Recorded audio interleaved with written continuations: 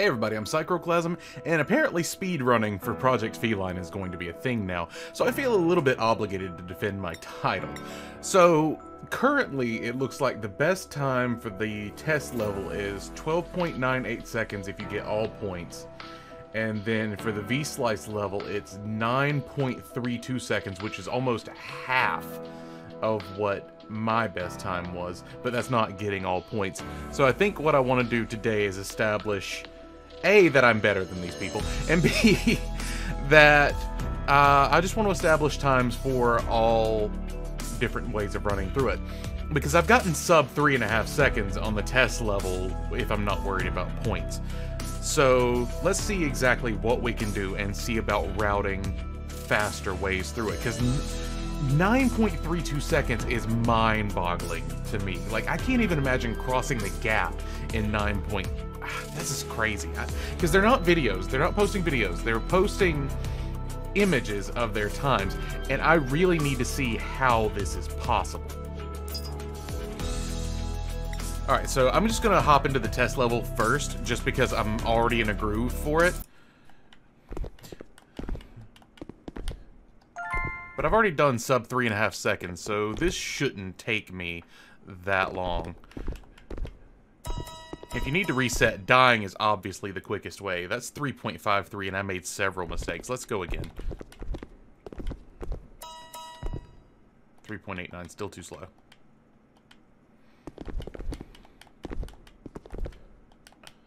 Ah, damn it. The fastest way to reset is to just fall into a pit. I think the biggest problem I've had routing this, though, has been the fact that you stick to the walls. Like, that's no input for me. Like, as soon as I hit the wall, I just keep running.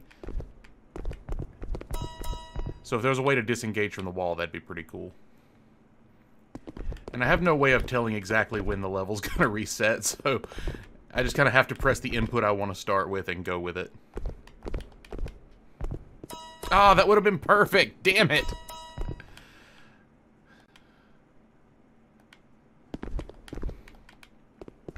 Yep, see, I'm stuck to the wall.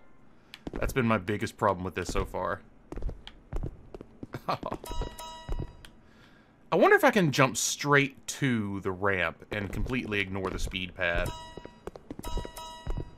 3.38. That's a match for my best time. I don't need that. And 3.32. It looks like the pad might be the better option. So let me see. Yeah, I overshot it by a lot.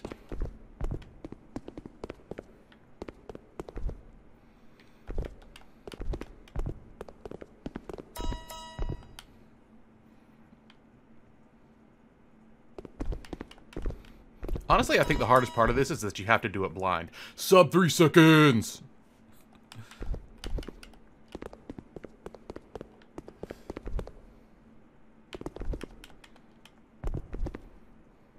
See, if you're not quick on the draw, you lose seconds just by virtue of not being, like, aware of the world.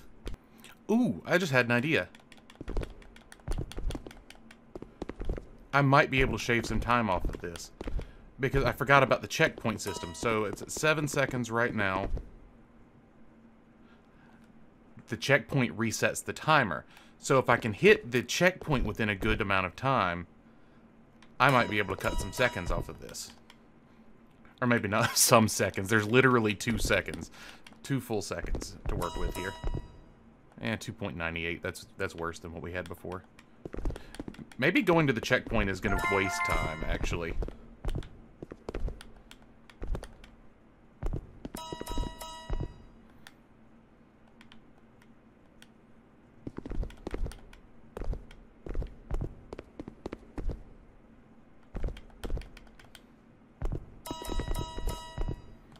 Yeah, going to the checkpoint wastes time. I think sub 3 is probably going to be the best I can do. I mean, I'm not gonna swear to that because somebody's gonna beat my score and then I'm gonna have to go back and beat them. But then we're gonna work on doing this with all the points. And I think there's 16 points, judging by the scores. Ah, damn it. I missed it. I missed one. 1450. Alright, let me see what that puts me up to. Okay, so 1600. That's where I got the 16 from. So 1600 is the amount of points I would need to have.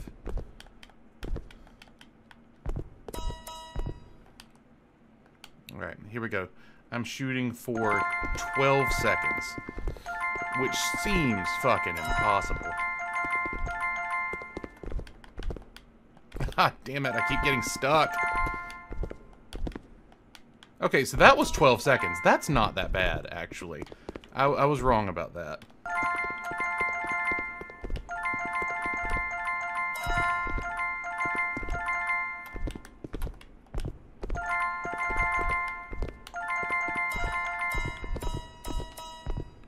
Okay, 1345. That's not bad. It's not that's not a bad place to start from. I can definitely cut a second off of my time, just based on my fuck-up of going around here. See, I fucked it up again. Damn. But I know there's seconds to shave off here. Or at least time. I won't say seconds. I think what I've really got to get down is the transition from pole 1 to pole 2. Because my biggest problem, I think, switching on the second set of poles is getting low enough, because I come off of this like really high usually. See, even that, like I was below the level of the beads and it was still too high. It was still almost too high. So I got to figure out how to cut my like height going from one to the next.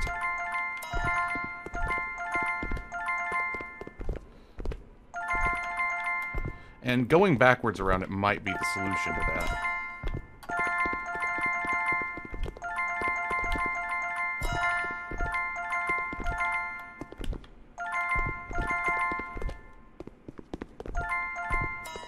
Damn. That would have been a good run if I hadn't been too high. Shit. Off the wall, jump across, land the pole, land the ground, fuck it up, jump across, hit the ground, go up, go across, too high. Damn. Alright, so let's think about this. Because you're going to have to do part of this blind. So what you should have when coming out of this area is 1050. And then we've got this. Does it automatically transition me from one pole to the next? It does indeed. Okay.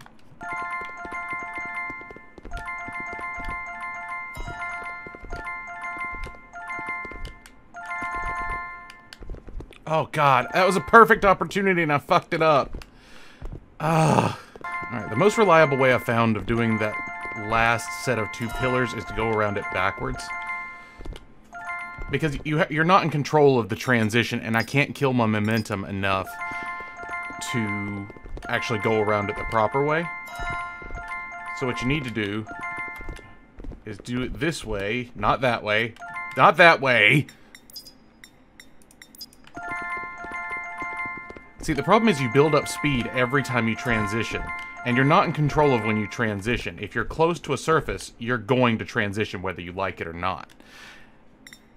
And that's good if you're just trying to get like a good flow going, but when you're specifically trying to collect all the points, it becomes very frustrating.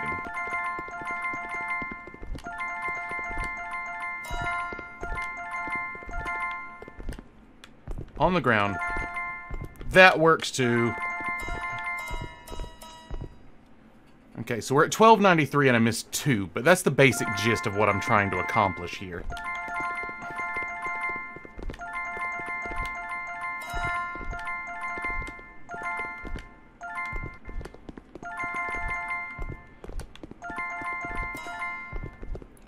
God damn it, that would have been perfect.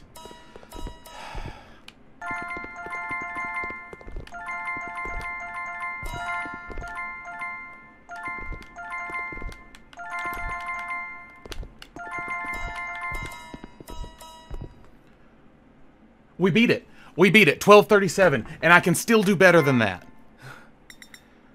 I can still do better.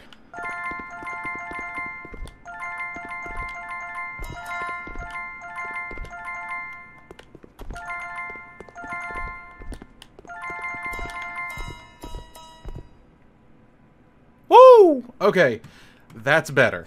And I'm gonna stop. Okay, so what I found out is that camera angle is super important to whether or not a wall will catch you. Because see, I'm facing directly at the wall and it does nothing. Well, except for that one time. But directional inputs do. So that's what creates, I won't necessarily say a problem. I guess it creates a solution for us right here. Because if I need to kill momentum, I need to aim directly at this post so I can fall to the ground until I hit my correct height, and then I can go around it based on where I am at the time. And then, of course, hitting the wall at just the right spot is almost a matter of luck once you're going that fast. But I'm done with this because I've beaten the best time.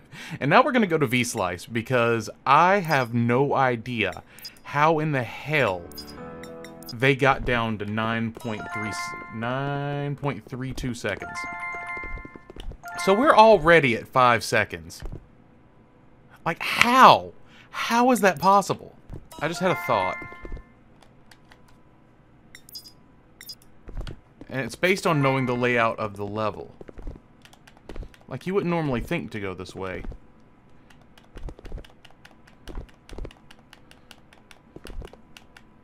Okay, that's not working. Hang on.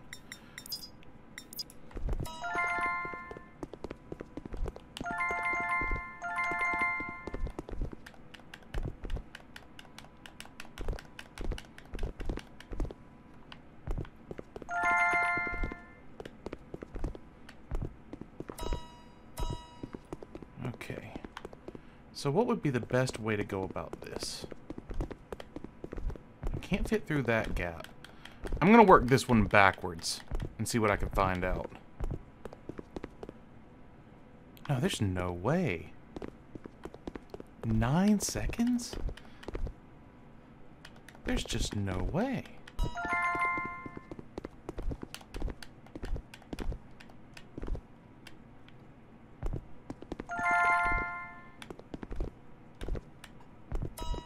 See, it's already 11 seconds, and that doesn't make sense.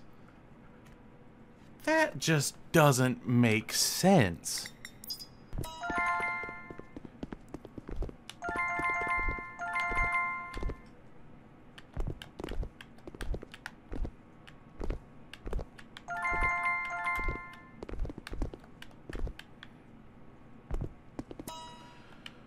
Okay, I might have something this time.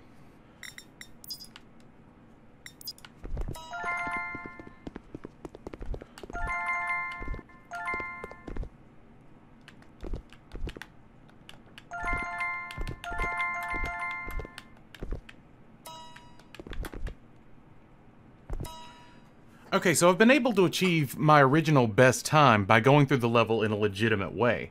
So what I'm thinking is building up speed is going to be the key, and it's getting really annoying that I have to go back to the main menu every time I want to restart this level.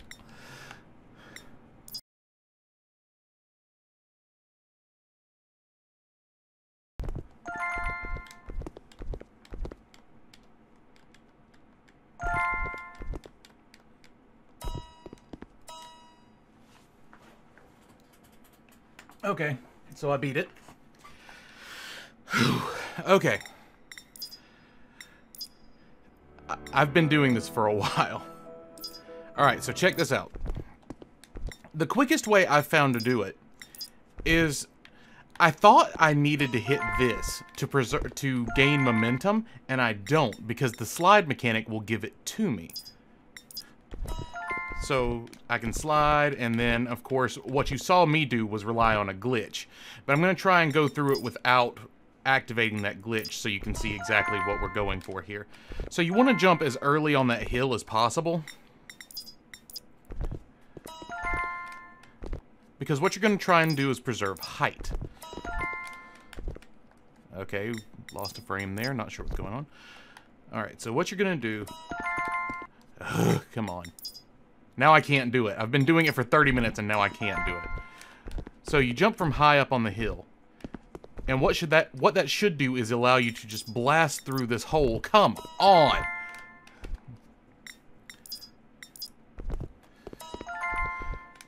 Okay. That was kind of what I was going for. So we built up a little height here. Ugh, come on.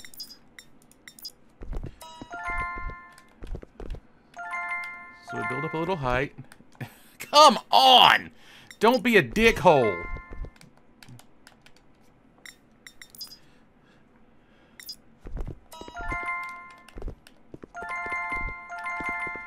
Anyway, it's supposed to build up enough. God damn it!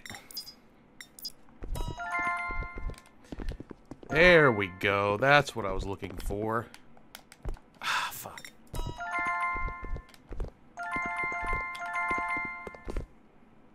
Anyway, it builds up enough height for you to go through that hole.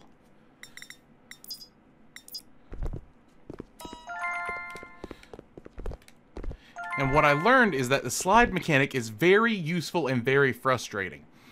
Let me show you something. Because the slide mechanic, as you can see, looks really cool, and it makes me go faster.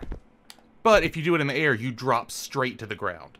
Like, there's no air slide, there's no sliding before you come in contact with the ground. So what you have to do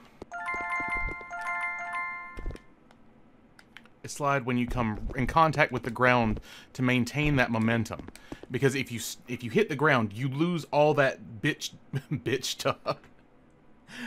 up glitch momentum that you get from jumping from wall to wall. I don't know if it's a glitch. Maybe it is a feature. But building up ridiculous amounts of speed has been what's been really helpful here.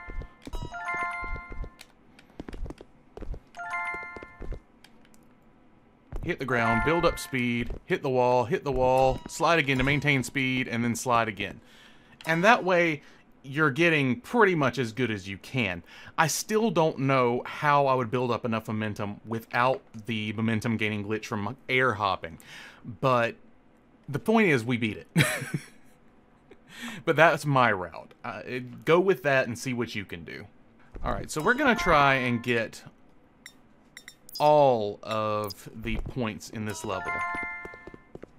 And I'm honestly not sure where they all are anymore. Because I know there's 2 paths through the level. And I'm skipping over one right now. And I'm already starting to think that maybe the other one is the one I want to go with first. Oh, I forgot about these. Okay, so there's those. Alright, so we're just going to get a point total for this level. That's the other annoying thing about the crouch. Or the other annoying thing about the slide is it ends in a crouch. So if you don't jump before you're done sliding, you're just kind of stuck like this because you can't jump out of this for some reason.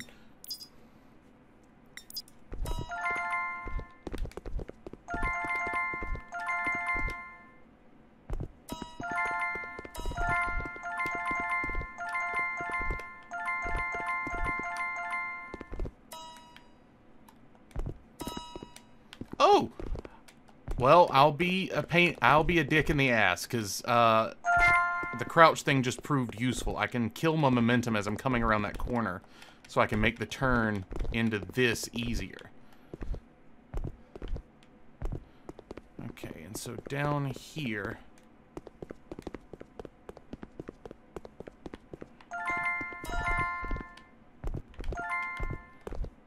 Okay, and we have to boost off of this. There's no two ways about that.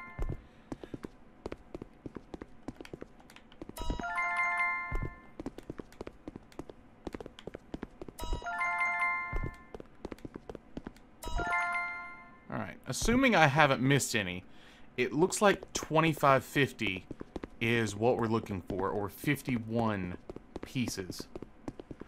So I'm not gonna try, I don't have anything to beat, so I don't know what's good, but I'm going to try my best to set a decent baseline with this.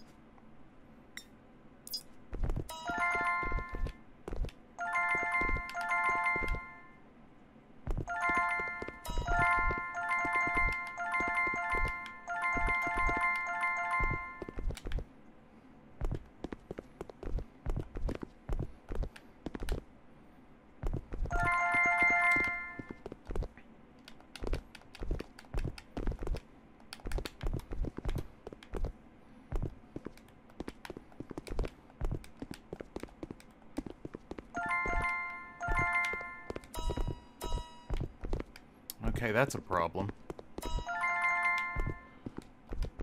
So it looks like sliding there is going to be a problem. But sliding backwards is our best way to kill our momentum going back into this.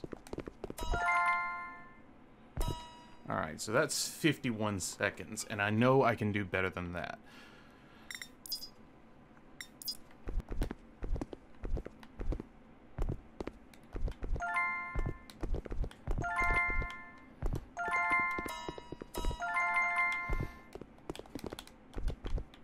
Well, it looks like I can actually shave some time off by doing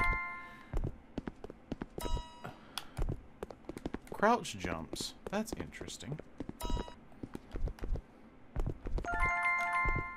Ooh, that's one way to do it. That saves me one trip back.